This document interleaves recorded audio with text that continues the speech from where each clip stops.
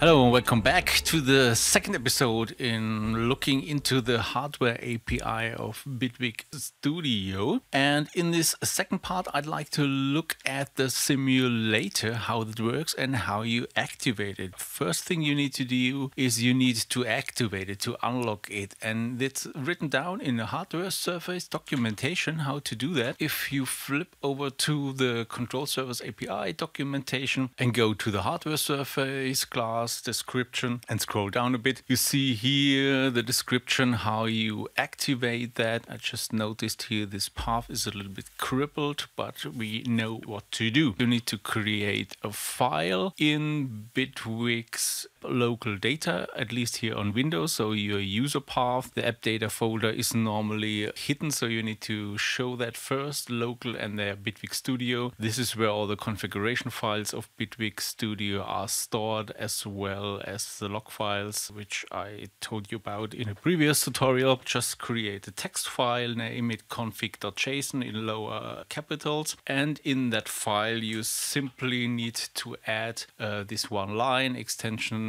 -dev double points and true. So that's it. If you then start Bitwig and go to the controller section, you can add any controller which supports that. For example, let's pick here my push-to support. You can add the controller, and I did not have connected it currently, which is not an issue because I can now simulate this. This file we created unlocked some commands here. So if you right click now here on the header, you get this new simulate device connected command, and clicking that we create a second instance with simulated MIDI input ports, and it also even simulates the USB connection. We have now a simulation running. Question is, where is the simulator? Again, you can click here on the header of the running version header, and now there is another entry which means show simulated hardware GUI. So if you select that, you will get now finally here into the simulator, and as you see, it looks a lot like the push-to, and you can also use it like the push-to. So we can here play notes, and you can also change modes here. For example, here we go here into the sequencer, and you can create a new clip, and here the sequencer starts running. You can start entering notes and so on. So you can actually use it like the normal device. Only a little bit of a limitation is if you need button combinations, you need to have a touch surface, because I can, with the mouse, I can click on the shift, but now with the mouse, I cannot click on a second button. So this is a bit of a problem, but if you have a touch device, you can use it like the real deal. So you can with one hand press the shift, and with another one press another button. Word of warning here, there is still a bug. Sometimes if you resize the window, you can resize it, Bitwig crashes hardly, and so be a bit careful to always store your work if you make changes to such a simulator device before trying to resize the window. Okay, so how do we do that? How can we create such a sophisticated device? Let's just remove that, and let's add our controller we did in the first part of this new series about the hardware API. So here in Moz, I created API test 2, which is just a copy of the first one, and with a modified GUI. Never forget that, to create a unique ID for the second version.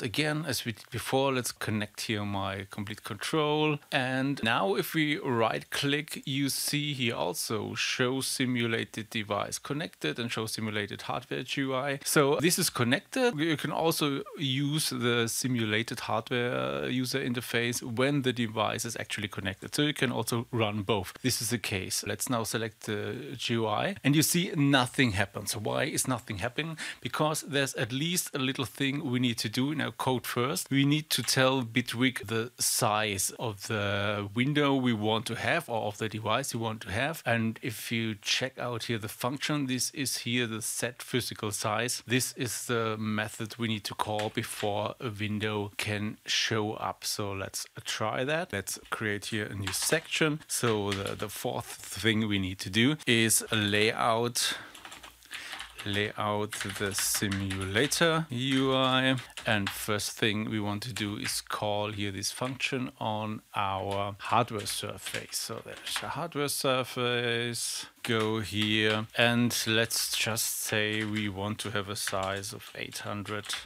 to 800. So let's check that out now. Again, it should be automatically reloaded.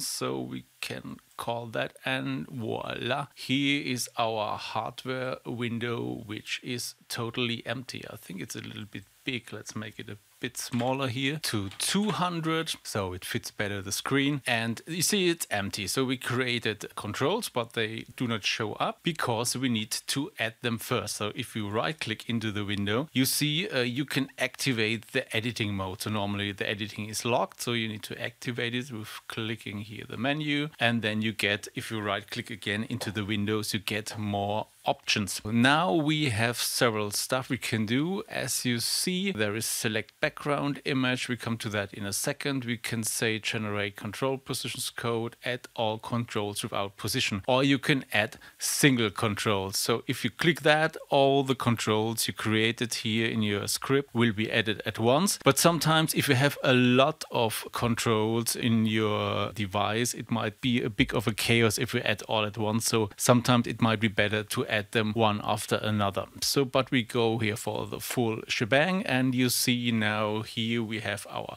4 controls we have created. So let's select one. You see you can move them around, and you can also select single ones. You can select multiple ones by pressing here the control key, and you can also change the size of the widgets by just moving here the border, and you can also change the size of multiple devices at once. There is also a hidden feature. If you select all the controls and you want to make this spacing the same for all, you can grab the left border of the most right control and then move that. So you see it jumped into this thing. A word of warning for that: if you pick by accident that corner, everything will be off screen and crazy. So let's just try that. Let's see. You see everything goes away, which happens quite often to me, so be sure to save your work quite frequently. In that case, you can simply close the window and open it again, and you will be back to normal, which in our case means everything is gone. So be very careful with that. So editing again, add all the controls, and we have them back again. What else can you do? Let's say you have here now a basic layout. You can do whatever you want, but what you could do as a tip is that function select background image. So the idea is you select a background image of any device, and then you can simply lay out the controls on top of this graphic. So for example, just to give you an idea, pick here a picture of the APC. You have now the APC, and if you would say, okay, this here is the play button of the APC, you could size it like this and put it here over the play button. This does not work all the time because sometimes the buttons just get too small, or it does not really fit on such a user interface. But it's a nice starting point, but it will not be stored, the image, and it will be always gone if you reopen it. The only idea is to have a little bit of a layout help. If you're done with that, let's just say, okay, as an idea, this could be maybe here the master fader, this could be our play button, and we have here some controls. Let's say this is one here, absolute one, this is our relative knob. You have also the align functions here, so you can say, okay, they need to have the same size, and you need to align left, and then you quickly get to basic layout. And if you're done with that, you have the other option here to say generate control positions code. It will copy the code for the position settings or create the code for these into the clipboard, and these can then be inserted into your application. So if you want to set here the layout, simply enter that, and you see it created here now all the code for your devices. So you need to adjust here the name, and also this is a little bit redundant. You normally do not have to get the element because you already have it here. So you could, if you want, replace that with that, or at least you need to replace here the hardware surface name, or you could rename your hardware surface just surface, then it's the same. If you then save it, and if you now open it again, the GUI, it looks like the positions we created before. And what you now can do, you can also use these knobs and sliders, and for example, we can press our play button, and you see the playback stopped. Press it again, you see it starts. So it acts exactly like the button we had created last time and used with our keyboard. Same here for the volume control. control. You see the volume control is working, and this is also working, this absolute knob, and the relative knob is working as well. This one is for if you activate it, then it really sends MIDI and internally processes it, and if not, it directly executes the attached function which is assigned to the control. We looked now at the input elements and we looked at the editor. There is one input element we have not looked at, which is the piano keyboard. So we could also create quickly a piano keyboard. So let's add the piano keyboard.